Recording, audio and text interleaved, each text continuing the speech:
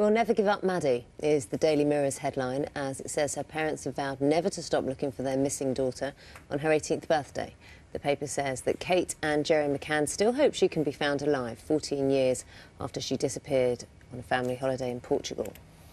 Let's have a look at The Guardian, leading on Boris Johnson's promise to hold an independent inquiry into the handling of the Covid pandemic, but it says there is anger that it will not be held until 2022. It says experts believe an inquiry could be up and running in 3 to 6 months. And the sister of the murdered MP, Jo Cox, has chosen her local paper, the Batley and Birstall News, to announce that she's hoping to stand for Labour at the upcoming Batley and Spen by-election. It's the seat where Miss Cox was MP before she was killed.